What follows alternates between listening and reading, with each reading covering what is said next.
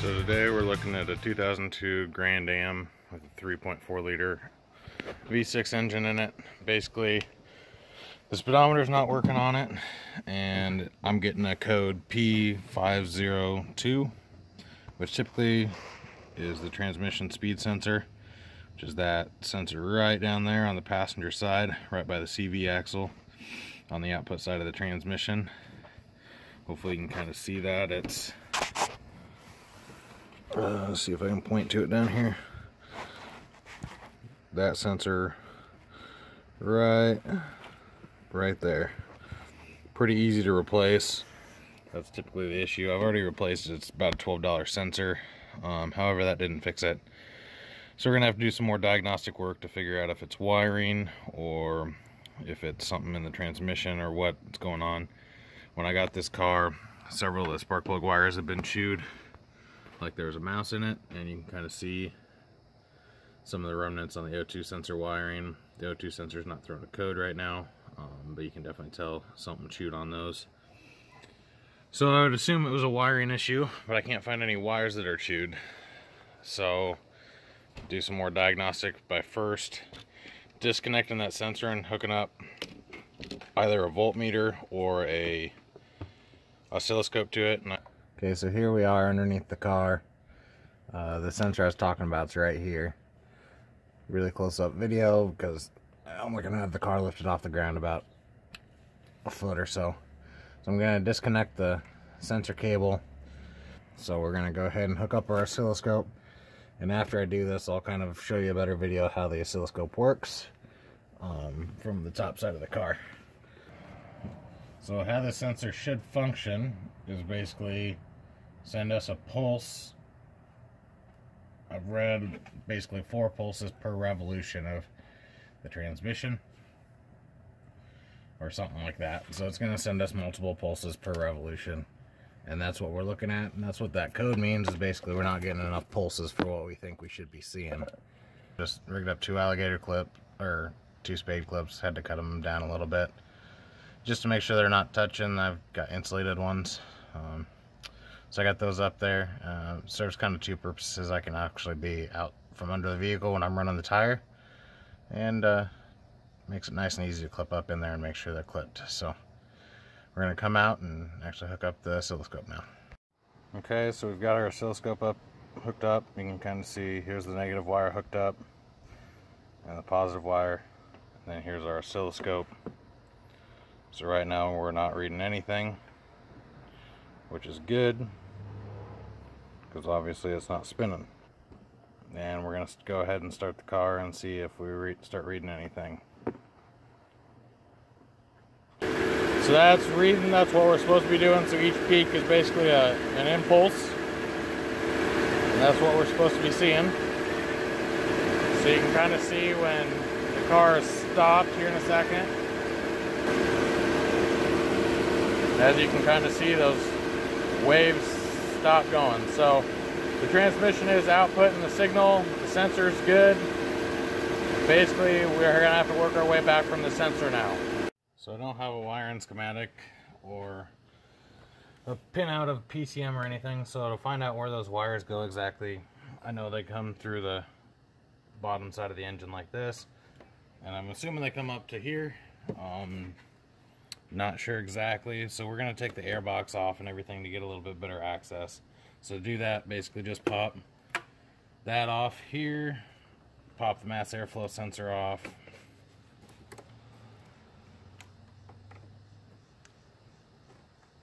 take the throttle cables loose here so you can get to that. You need to go ahead and loosen this hose clamp here so that we can get the air box off. So that's loose, should just pop off. And then there'll be 2 bolts on either side here that you'll have to take off. I've already taken those off. So basically there's one down here and one over here.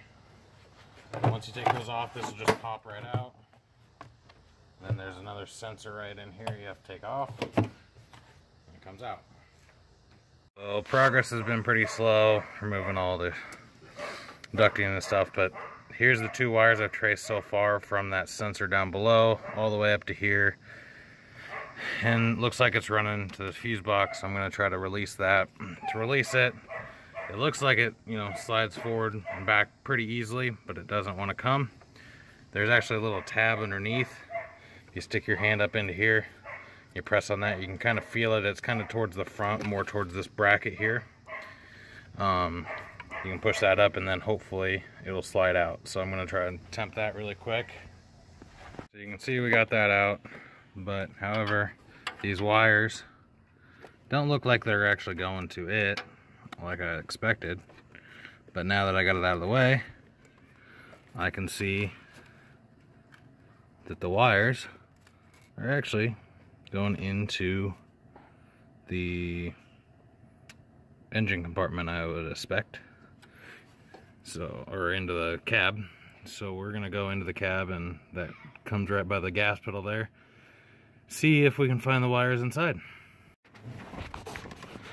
Okay, so here's the PCM connections underneath the driver's dash. I've already started taking them apart. The one towards the passenger side is the PCM connector number 2.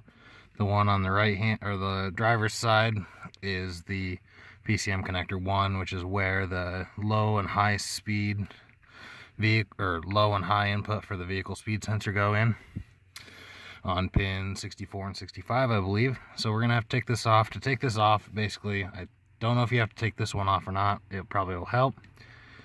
Take it off, basically the same as this one. You take this bolt loose here and it'll actually pop down. And then to take it all apart, this connector was covering these wires here. And just to make it easier, basically you take this cover, it'll slide off the front. That way these wires here will come down and out. And then these tabs here hold it on, and you can take those out to expose all this. Okay, so with that first connector out, or the second connector out, I can actually get the PCM all the way down into the plain view. You can kind of see 64 and 65 are where those wires come in from the vehicle speed sensor. So we're gonna see if we can take those out, connect everything back up to PCM, and see if we still get that sine wave back here. If not, obviously something is going on wiring wise between here and the vehicle speed sensor. If we get it back here, then we're gonna have to test out and see. Probably the PCM's bad, but we're gonna have to test it out and see. So okay, so we got the PCM hooked back up there. Got both connectors on it. Here are our 2 wires hooked to our oscilloscope. Again, we got the positive wire hooked to the yellow, and our reference hooked to the purple. So we got our oscilloscope right here. We'll go ahead and turn it on.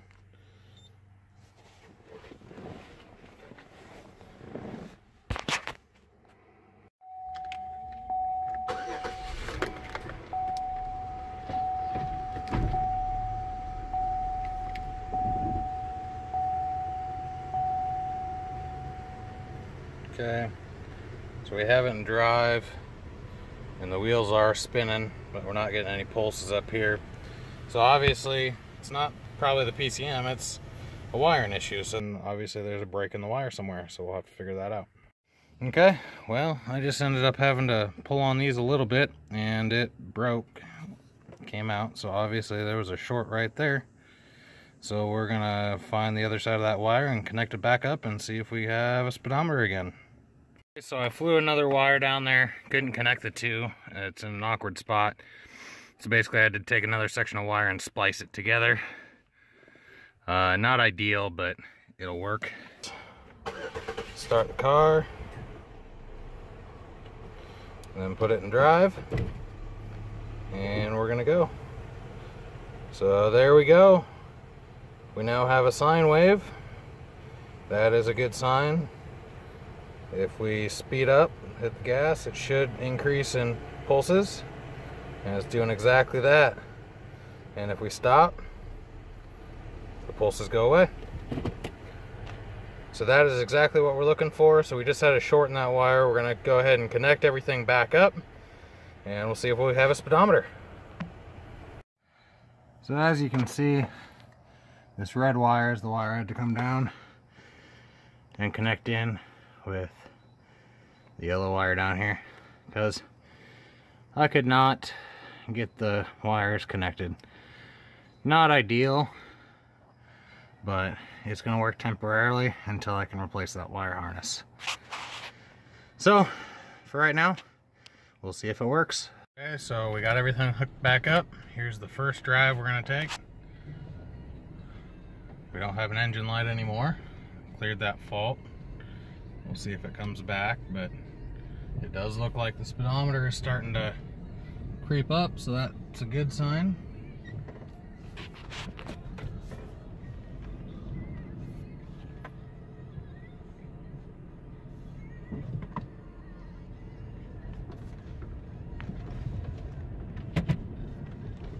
And here goes nothing. And we have a speedometer. And it shifts nice and smooth again. I think we found our issue.